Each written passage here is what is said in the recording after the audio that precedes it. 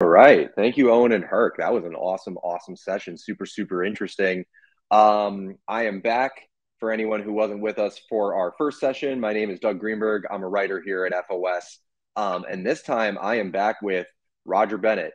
Raj, as we've come to know him, is the founder of the Men in Blazers Media Network, which has become one of the most listened to football platforms in the world. He hosts a slew of podcasts covering multiple leagues in the men's and women's game. He created the #1 podcast series, American Fiasco, with WNYC Studios and HBO's Succession and Band of Brothers podcasts, as well as the newly released World Corrupt, a 6-episode podcast collaboration with Tommy Viator and Crooked Media. His TV show, Men in Blazers, appears on NBC's Peacock. He is also the author of Reborn in the USA, An Englishman's Love Letter to His Chosen Home, which debuted at #1 on the New York Times bestseller list, and Men in Blazer's new book, Gods of Soccer, which was released on October 11th, 2022. My birthday, not that anyone's asking. During the World Cup, Roger and Men in Blazers will be conducting live shows across the country on a widely anticipated national tour. Okay, that is an awesome, lengthy, amazing intro for our next guest. Thank you so much for joining us, Roger Bennett. Doug Greenberg, that was a lot. Yeah, well, you've got a really impressive resume. How you doing today? Oh, I'm so delighted to be with you. I've got to tell you, I love front office sports. I love what you're doing. I love the audience that you're building. And it's genuinely, with the World Cup within touching distance, it's a joy to be with you today. Yeah, well, we're so happy to have you here. You have actually become one of the preeminent voices on American soccer, which, for maybe some backstory for people who don't know, you are from England. So how did that happen? How did you go from being from England and becoming this full-on American supporter? You're a beautiful human being. I grew up in Liverpool in the 1980s, town in which music and football were everything. But I grew up at a time when the North, just post-industrial collapse happened, unemployment soared, heroin epidemic, general hopelessness. I actually wrote the book about it, Reborn in the USA, about how it was, heart to heart, Fantasy Island, Miami Vice, Run DMC, Tracy Chapman, the Chicago Bears Super Bowl winning team, 1985. They just seemed larger than life, filled with technicolor possibility. And I kind of fed on the American golden crumbs, showed me that different possibilities could be lived. And I moved to Chicago at the earliest opportunity after university and just never left. And it coincided with the 1994 World Cup, which was meant to put football in America over the top, like a yo-yo or a pogo stick. We can talk about the sports climb in a moment, but it was where I first saw the US men take the field, ginger of hair, stonewashed denim of jersey. And it was a staggering moment. I was just like, oh my God, these guys are underdogs. Like Liverpool always felt like an underdog as a city when I grew up, and I fell in love from that moment. That's really the long answer, Doug. And the short answer is, when Piers Morgan is on one side of an argument, I always just, my #1 rule in life is just immediately to take the other. So when the US play England on November the 25th, it'll be go USA for me. Fantastic. I mean, I'll be rooting for the U.S. as well. Before we kind of get into all that as well, I do want to give you a second to plug, because Men in Blazers has been amazing. We've already got people in our comments being like, "Oh my God, I love Men in Blazers so much. You guys have become just such an amazing network." I just wanted to give you a little bit of time. We actually wrote up an article. My colleague Michael McCarthy, who I believe is in the audience, wrote up a nice article about what you guys have done in terms of your growth in the last couple of years. So what does that look like from your perspective? First of all, it's been an honor to move to the nation I love and see the sport I love, football, move from really the periphery to the center. We have an audience that's 20 to 30. I look like this because we did a live show last night in New York City with John Oliver representing the entire nation of England, Matthew Rees from the Americans representing Wales, and Kelly O'Hara, thank God, double World Cup winner, joining me to represent the United States of America.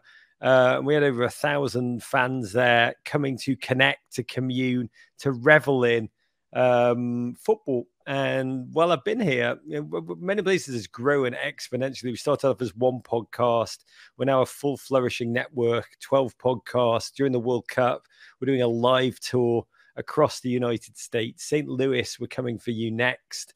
And we did a deal with Twitch where we're twitching live a slew of games in person, releasing I think 47 hours of podcast content throughout the World Cup. We want to win it for America, no matter what happens on the field. And it's been the joy of a lifetime. I remember moving here, and when my team, Everton, were in a massive game in 1995, it wasn't on television at all. I had to call my dad, and he held the phone against the radio so that I could follow along in Liverpool.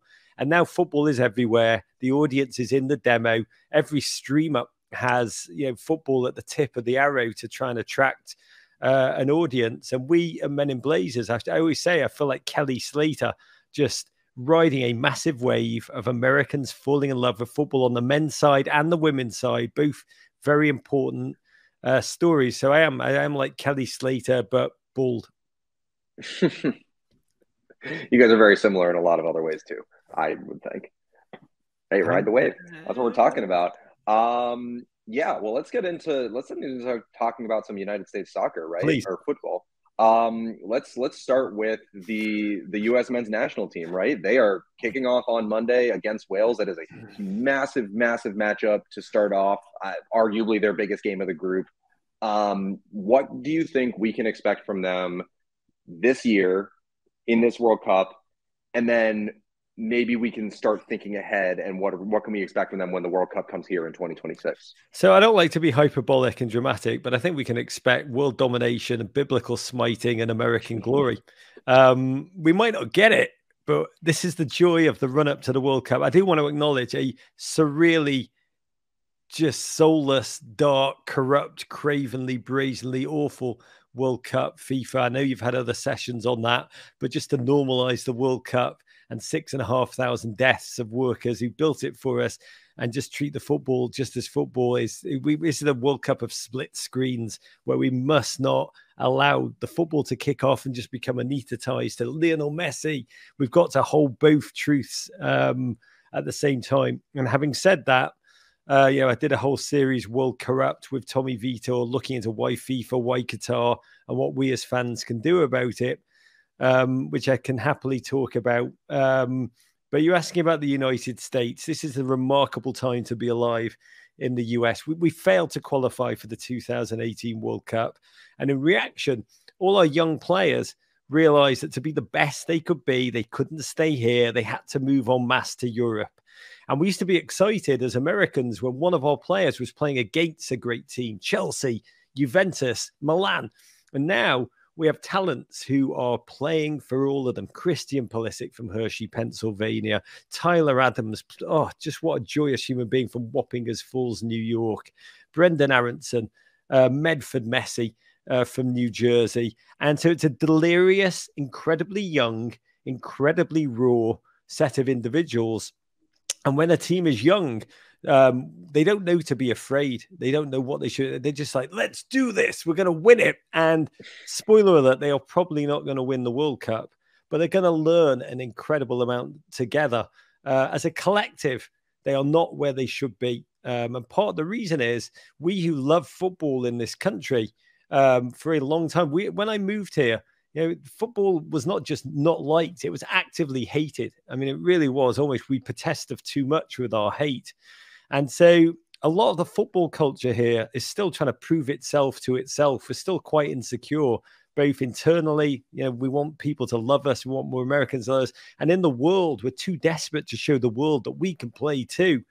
And I think this team is guilty occasionally, tactically, through their manager, of trying to play too complicated a style of football. And if this young team, I have a show with the captain, Tyler Adams. He and I have done a show every month where he's talked about the journey to the World Cup. And in the last one, Tyler said, if we can start to play more pragmatic football, more robust, simpler, less complicated football, we can be that great collective that has always been the American way. And that's what I'd love to see in this tournament.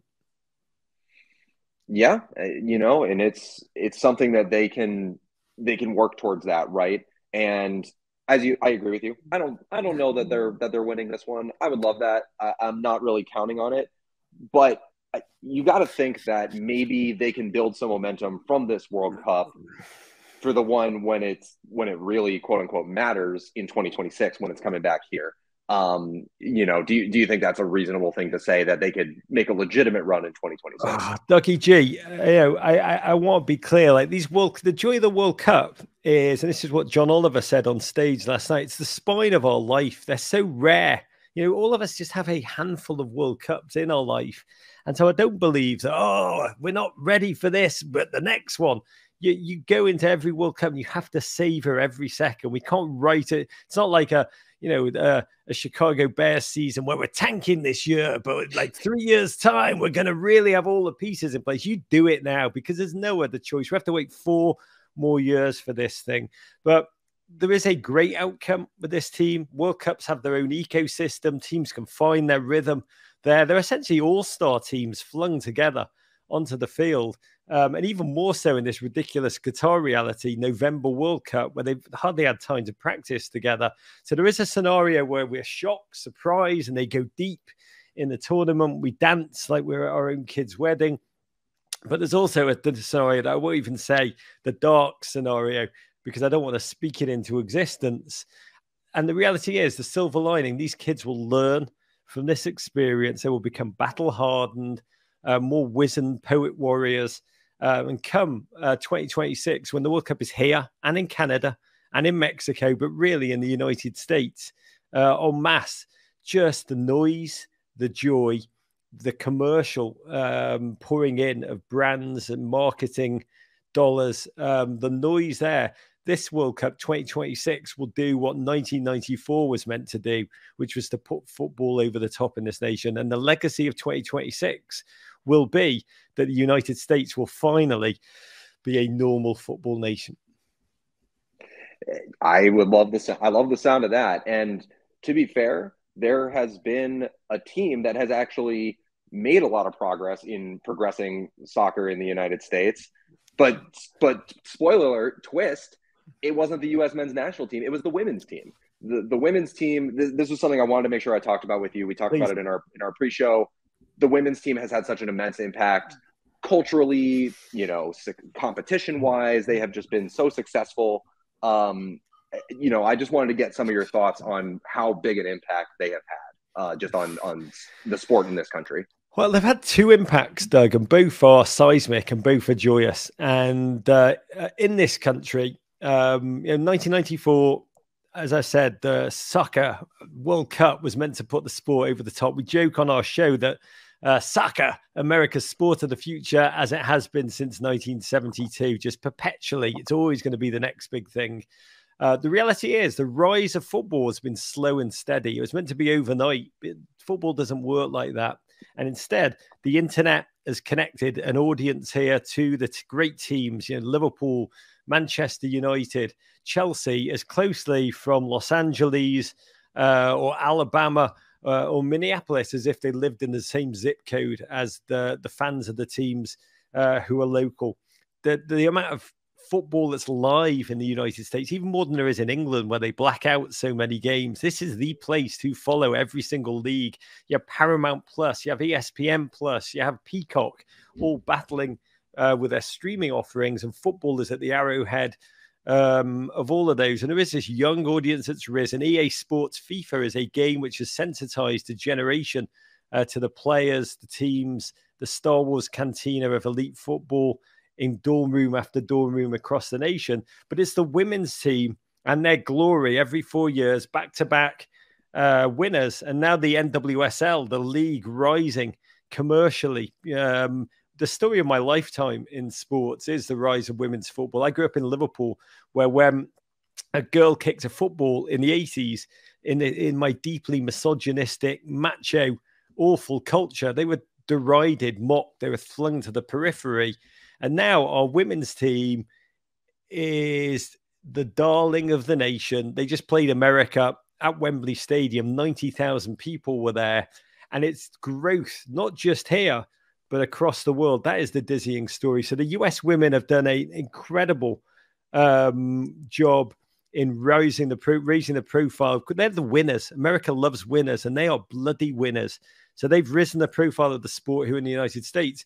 But the second effect is that they've been pathfinders for England, for Spain, for Germany, for France, now Africa, Nigeria. And so many nations look to what these US women have done, fighting for equality, and they've been pathfinders in that regard too. And they are, to me, they're a team that transcends sports in the greatest way. And I admire them all so deeply. We have a weekly podcast on our platform called The Women's Game, where 8 of the best women's players in the United States talk on a weekly basis. And to support that narrative has been one of the most meaningful things that I've been involved in. They've just done so much, right? And it's, I think you could even attribute, like you said, America loves a winner, and they just kept winning. And I think that really raised the profile of the game in the United States. You talk about TV rights, you talk about, for example, Apple TV Plus just took over this humongous MLS deal, right? That is, who knows if that would happen. As you said, like the women's team has played a humongous role in that. The MLS, of course, has played its own role in that. The NWSL has played its role in that. And of course, and that leads us right back to the kind of the point of this, the road to 2026, right? It's not so much that I'm trying to figure out how to phrase this. I don't know if it's that 2026 World Cup. I don't know that that's so much going to be a launching point as it's almost like a celebration, right? Of like where the sport has come in this country. I want to see kind of what you think about that. 2026 is just really, I think about it, it's just paradise. There's so many human beings in this nation who've yearned for football to be normalized. 1994, football really was in America like space to Captain Kirk, the final frontier. This was the last vacuum that football had not permeated around the world. And the World Cup that we're about to celebrate, it's been compared to a global eclipse that strikes the entire planet for a whole month instantaneously. And that was everywhere apart from the United States. I can remember 1990 being a counselor in Maine on a camp. I was the creepy English counselor. And England were in the World Cup semi-final. And I took the day off, drove around Maine, tried to find a bar that would play me the bloody World Cup final. Hey, boy, they were like the Portland Sea Dogs or wherever the local team was then. They were playing the game. No one would change the channel for the World Cup semi-final. I was like bereft. Look, England lost on penalties to the Germans, so maybe I dodged a bullet. But we have come so far, so fast, Doug. And 94, it was designed to turn us into football lovers. And as I said, instead, it's been slow and steady, World Cup to World Cup, like a wave hitting the beach, leaving a bigger and bigger audience. And then the rise of broadcast, all the factors that are detailed earlier. And where we are now, I remember, like when I moved to DC in the early 2000s, I used to go and watch Premier League football in a bar, the Lucky Bar in DC, and it would be me and 10 English blokes. We'd be there every week, like communing with this sport, never an American in there. And then 2006, during the World Cup, I happened to be back in DC with my wife, and USA were playing Italy. And I went to the same bar to watch the game, and the line was just thronging round and round the block. It was like the Beatles had reformed. And it was that moment that I realized that there was an audience here, that football did have, this deep, and deeply learned and deeply passionate audiences. When I realized I wanted to set up and dedicate my life to building what has become Men in Blazers. But this World Cup coming here, what it does, it brings in so much commercial might. The number of brands pouring into the sport right now, massive brands on the men's side, and now finally, thank God, belatedly on the women's side. What that does is give the sport the muscle to market itself and permeate the culture. I mean, to be honest, you see the World Cup right now, they've moved it to November. It's going up against the NFL. If we're being honest, the World Cup is not where it should be. Normally it's in the summer and everyone's talking about it because it's competing against nothing else. The World Cup is not in the culture, in the place that it should be and that it needs to be. 2026, the World Cup will be omnipresent. And then the legacy of that ultimately is what I think we've all dreamt of. Yeah, and what's an interesting point you kind of bring up is just that it's been this slow and steady rise, and '94 was not the launch pad that it was supposed to be, right? Correct. So I'm just kind of looking at historically, why is it in your mind that until very recently, soccer's sort of taken a back seat to the other pro sports in the United States? Because they were here first, they had first mover advantage, and ultimately you can trace it back if you want me to be a little bit more scholarly and plodding and English. Ultimately, football, soccer here before the Great Depression was an ethnic sport. It was Greek Americans playing against Italian Americans, Hungarian Americans, and there was flourishing leagues, but they were all pro and semi-pro. And then the Great Depression happened. They got obliterated financially, and because they had no collegiate roots, they didn't sustain. And so you could trace it back to that moment. And then the history of football has been one catching up with the American sports which did establish themselves. Baseball in the era of golden radio, the NFL in the period of television, the perfect televisual sport. And soccer's comeback has been because it's the perfect internet sport. As I said earlier, when I moved here, my team, Everton, the world's greatest football team, when I was here, it's very hard to connect to what was going on there. So I fell in love with the Chicago White Sox, the Washington Bullets of that period, and connecting myself to American sports. But the internet allowed me once that promulgated, to connect to the injuries, the rumors, the analysis, and then streaming really pushed it back. And football, soccer, global soccer has become the perfect sport for the technologies of the age. And that's what's ultimately almost a century after the early thriving leagues were wiped out by the Great Depression has allowed it to return. I mean, ultimately, it's technologically driven. It's the perfect sport for the technologies of our age. And with this marketing muscle, which our platform is feeling, the number of brands coming in, lifting up Men in Blazers, allowing us to cover more of these leagues. We started off as one podcast. We're now a dozen. We're putting properties against every single league, the women's game, the Champions League, US men's footballers, the Premier League, always the Premier League. If that was a band, the Premier League would be the lead singer. And so we can only do that because of the commercial support that's coming in that allows us to hire producers, editors, writers. And we're all feeling it. Everybody in football is just feeling this incredible upsurge, and it's 2026, which is driving it on. Exactly. And that's a great segue to come back to 2026, because as you mentioned before, that this is what this resurgence in American interest in the sport has led to. And so we know what that immediate future kind of looks like. So then what does the post 2026 World Cup look like for US soccer, US football? I often wonder, I've asked everybody that I've interviewed, am I going to see a US team win the World Cup in my lifetime? And I'm thinking I'm going to have to do the Ted Williams cryogenic chamber thing, just stick my head in there just to get a couple of extra years. But John Oliver last night on stage said, yes, undoubtedly. Tim Howard said no. I'm getting answers from different places. Kaká, the Brazilian great, yes, and undoubtedly. And the tectonic plates under football are constantly shifting. So on the women's side, the league, NWSL, are flourishing to really be a full-throated footballing powerhouse in the same way as every league with a marketing muscle. There's the delirious fan base, which is already there. The broadcast, the ratings are ticking up, and just these stadia right now, 30,000, 40,000, the spectacular is becoming normalized. And I'd like to see, or imagine a world post 2026 when they're routinely getting 40, 50,000 fans. And that's a real platform for the sport to grow in that virtuous cycle of commercial support, allowing the sport to get bigger, amplifying it.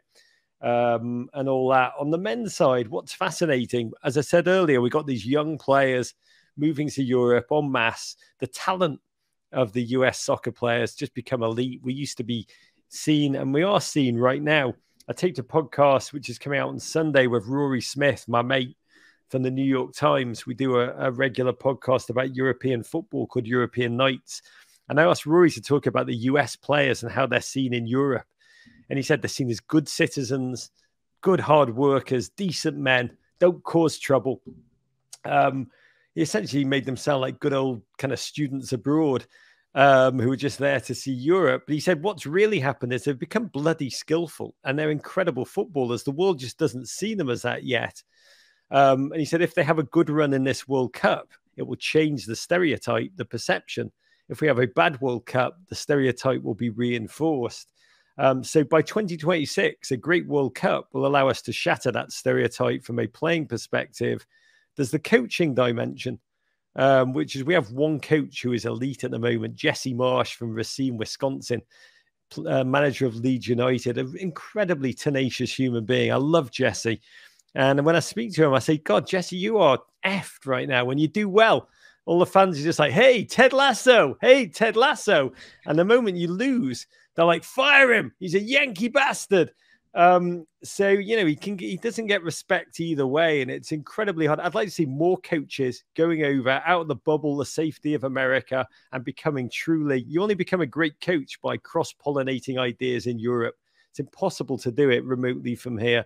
So the players, the coaches, and then finally, it's the weirdest and wackiest part of my last decade is watching one Premier League and elite sporting property be brought up by American owners after another. The future of elite football is American financial institution investor owners searching for more revenue lines, as Todd Burley says when he took over Chelsea. I'm going to double rev.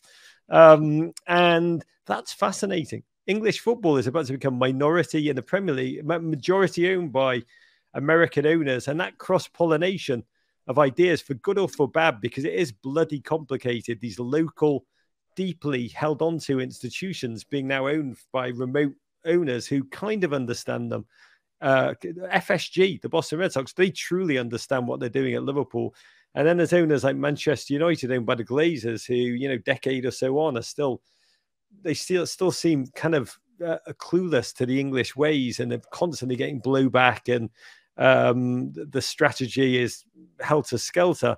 But the future of football, whether we dominate it on the field with our players, financially in an ownership capacity, is increasingly American, Doug.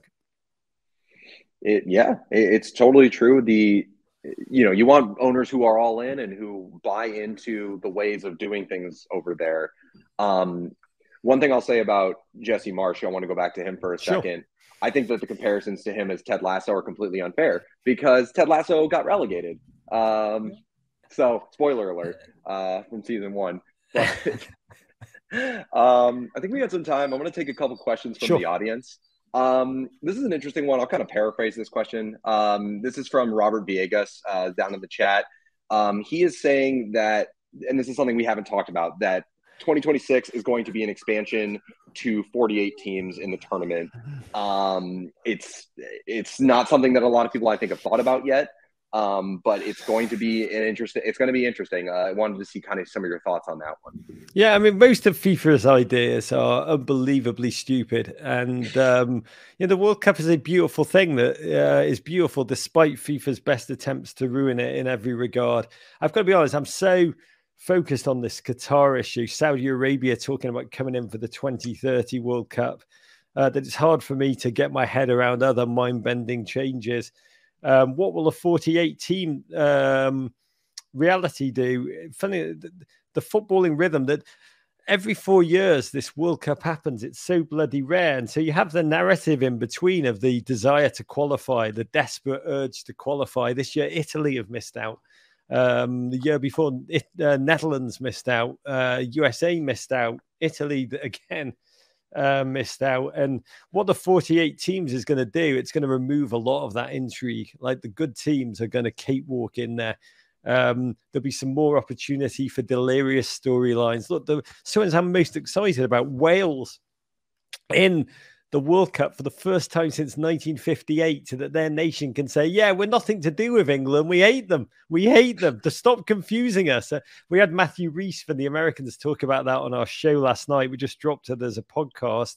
And it's amazing. 800 years of hate, he said, is going to come out when they take that field. Canada taking a field for the first time since 1986. Joyous, wonderful stories. I think that's what I'd say that could be positive, to see more smaller stories make it into the big time, but it'll also become too much. You know, when you eat too much chocolate cake, you know, the Augustus glupification of football, you do fall into the chocolate river and drown. And we're already seeing a World Cup where there's 4 games a day. They've jammed in 4 games a day. And I fear with the 40 plus team World Cup, we're going to have the same. It's almost too much of a good thing, Doug. Mm-hmm. I understand that as well. You want to keep it special, right? And, you know, I'm going to give you one more question from the audience. Sure. You know, we're going back to the U.S. national team. And this is from Paul Guglucci. I am really sorry if I mispronounced that. Paul in the chat. Paulie G.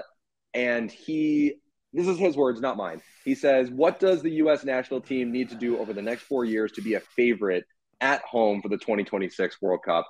His words, not mine, calling them a favorite, but I'll let you kind of address that one. Oh, my God. What a dream, Paulie G. What a dream. I think who the next manager is going to be really the next big tactical question that we have to go our head around. And it's a fascinating conversation because leadership of a national team is incredibly important, both on the field in terms of setting a strategy that's really effective. And then more than ever, we need a manager who's going to be a figurehead. Whoever is the next manager of the US team is essentially going to be the de facto face of the game in this incredible commercial moment. They'll be on every single magazine. I believe US soccer will want that manager to be an American, to show that an American can lead the American team. So I'd say it's a placeholder. There's many human beings who I do believe could lead that team to glory. And by glory, really, what do we mean? Quarterfinals, semi-finals where we've never done before. Baby steps. Let's not rush it. Let's take our time before it's too late. But who that manager is going to be is really going to be the next question, Paulie G, which will determine the answer. Well, that's a great answer. Raj, thank you so much. This was just an unbelievable discussion. You know, thank you for making the time. We, really appreciate you stopping by. Dougie G, honestly, Front Office Sports, you guys rule. It's a joy to be with you. And everybody watching, take nothing for granted. Make great World Cup memories. And it's great to be with you. Big love, courage. All right. Thank you so much, Raj. And thank you to everybody in the comments who contributed some questions. We apologize we couldn't get to all of them. But that concludes our last session of this summit. And I'm going to hand it back to Lisa Granatstein for our closing remarks. Thanks, Doug. That was such a great setup for next year's Women's Cup and the road to 2026, both of which FOS will be closely following. It does look like we're out of time. So on behalf of Front Office Sports, thank you all for joining us. Thanks to our incredible speakers, Grant Wall, Herc Gomez, and Raj Bennett. And a special thanks to our sponsor, Globant. Be sure to check out our podcasts, including The Newsroom, The Leadoff, and My Other Passion.